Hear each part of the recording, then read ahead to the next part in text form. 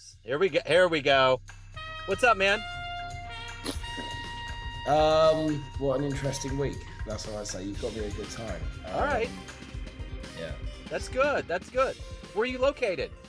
So I'm based in London. So I Okay. actually live in a place called Battersea. So this is about the thing called Battersea Power Station, which is the largest brick building in Europe. So this was all derelict a while back. The Malaysians came in and dumped like 25 billion on this place. Wow. Yeah. So I've lived here for a bit. It's kind of weird because you're in London, but it's a gated community, which I don't like. Yeah. Everyone's hilariously mediocre. Yeah. They're rich. They're rich. They're Yeah. rich. They're well. They're of the world, but they're mediocre. So I move in a Yeah. year's time. Yeah.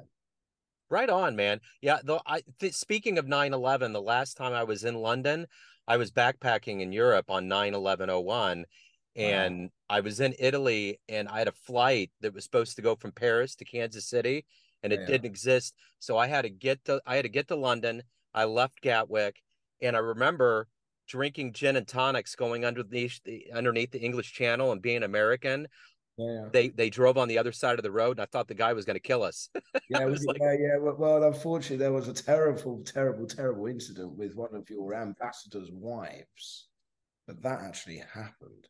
wow. Yeah, then she's got away, and it's all been a bit of a horrendous mess. But yeah, it's easy done because there are many places that drive on the correct side like we do, and it's you guys that drive on the wrong side. Yeah, So, exactly. I believe it. we were here first. There you That's go. right. I know. That's the thing. Well, man, it's great to meet you. And before we get into your life, you have a great story of redemption and grit. And I want to know, how did you survive the last 3 years with COVID? How did you get through it, and how did it change you? COVID made very little difference to me. Funnily enough, COVID made very little difference to me because my business is healthcare sales, so it made no difference for me. So my life largely didn't change. The problem was my life. The fact that it didn't change my life is the problem, right? So I've constructed an existence where I was isolated on my own. I thought that's what I wanted. Well, that's kind of what I wanted because I didn't think of much myself, right? It became like a self-fulfilling prophecy. And there's all sorts of stuff wrapped up into that. When I was actually working with a business to begin with, I was quite purpose driven. But as it became semi successful and started generating enough money, I certainly took my foot off the gas. And, the work builds the worth, as they say. And that was part of the problem. I also had a business partner there who, let's say, was quite happy for those things happen. So COVID, the effects of that wasn't the issue. It really wasn't. It's interesting. Wow. So let's get to the heart and soul of what you do for a living today. Yes. If I put you in front of a bunch of third graders at a career day, and one of the kids says, "What do you do for a living?" How do you answer them?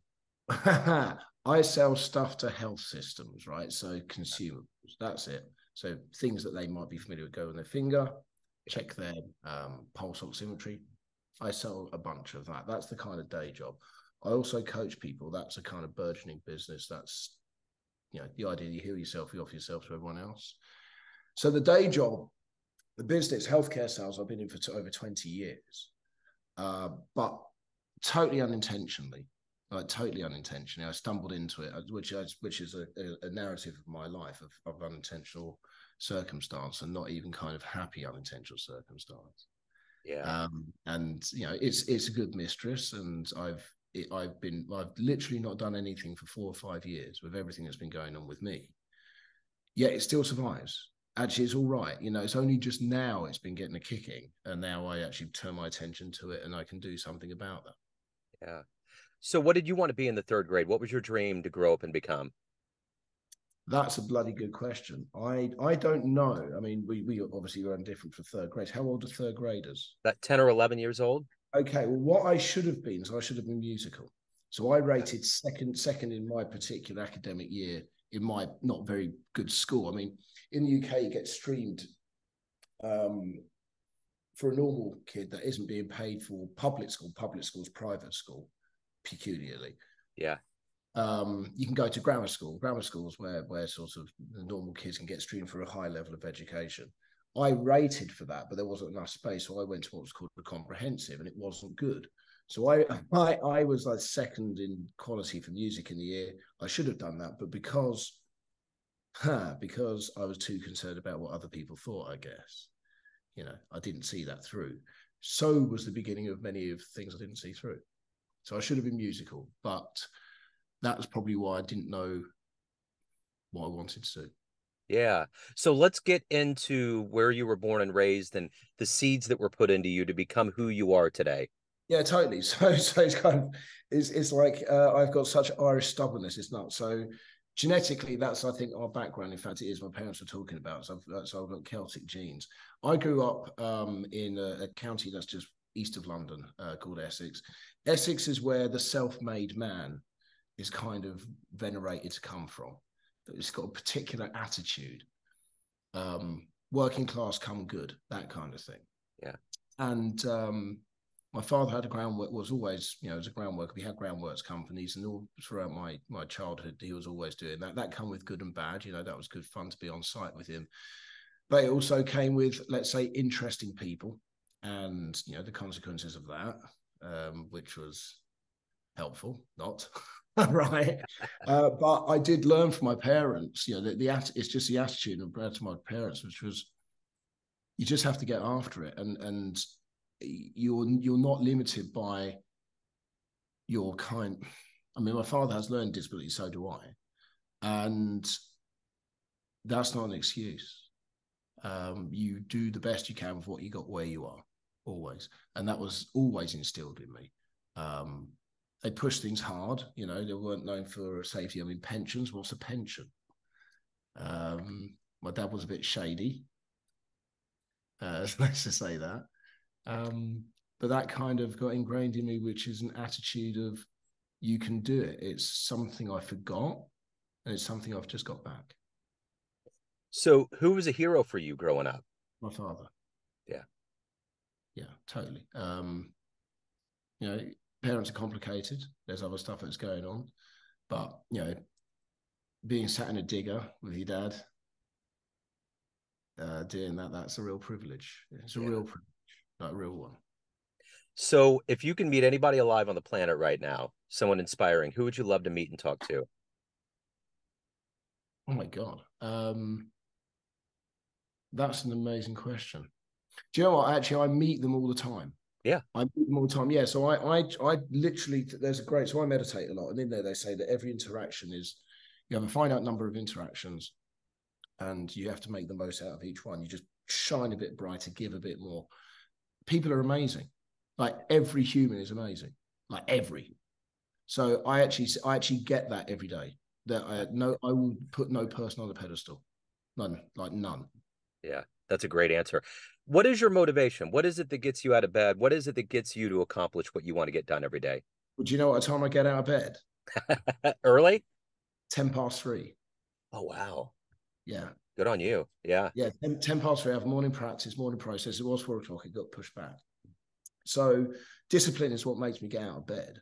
But my purpose has moved to me because that was missing and I wasn't feeding myself. And I was, I kind of hated myself to a large part of it. It doesn't really matter about how much money you've got. I mean, around here, there's lots of very wealthy people who are smashing themselves to bits emotionally and spiritually. So you have to have it everywhere. Yeah. You have to be everywhere. No, it's all areas or nothing. Like totally. So for me, it's unpicking the me to have you ever seen that self-made man sculpture? Yeah. Yeah, it's that. It's totally that. It's totally that. I mean, literally today I've had a download today, an unpicking of something significant. Like if you'd have spoken to me yesterday, my voice would have been slightly higher. Yeah. And it's kind of dropped. It dropped. It's so peculiar. Yeah. But that's what's happened. Yeah. So that's what it's service, essentially. It's service. So in your coaching career, what has been one of your best success stories? Me? No. No, it's funny. It's a burgeoning career, but literally, there's a guy called Tom who was my first client who I met here.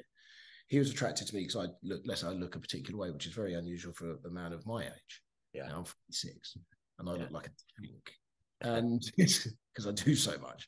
And I met him when he had booze with him, and he was saying that it was his friends. Apparently, that wasn't for him, wasn't for his friends. It was all for him. And he was puffy, inflamed. But, most people think he was actually okay. He wasn't okay. You could see that. It's all in the eyes. And after 6 weeks, he's like honed up. It's the discipline, the physical endeavor, but it breaks limiting beliefs. And it constructs an idea that you will do difficult things. And one of the most difficult things is resisting your impulses. And if you can do that over an extended period of time and have this baseline discipline, that is enough of a sanctuary that you have in, which means you won't back. He will never drink again. Yeah. He will never drink again. I know he won't, because he would rather not. And it's sort of like instilling that.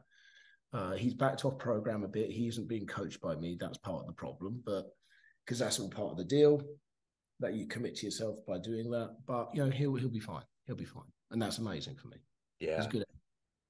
So, of all the things that you've done and accomplished in your life, what are you the proudest of? Oh God, saving myself over the last year. But actually, no. Actually, I'll take that wrong. It's listening to someone who told me the truth, admitting that I didn't have all the answers. For me, is a hell of a thing. I've just literally, this has just happened again, by the way, and same person, by the way, and then asking for help, and then committing to it. Yeah, that genuinely, everything else is like a dot to that. Yeah. So let's say you have a dream tonight. You run into the 20-year-old version of yourself, and you could give that young version of you a piece of advice based on the wisdom that you have. What would you tell your young version? Not a thing. Okay. I'll tell you what I'd say. I'd say it'll be all right. Don't worry. And actually, we'll find it's like a Nietzschean thing where you walk down the path and you see a being, and he's going to say you have to live your life over and over and over. Is he a demon or is he an angel? And it's like you are the things that you are because of what you have, and God willing, you actually take the lessons that are all built in there and extract them, and that's the job, I think. So what's been the best advice you've ever gotten in your life? I know the answer to this as well. You know what to do. Yeah. It's literally, totally. Because it's about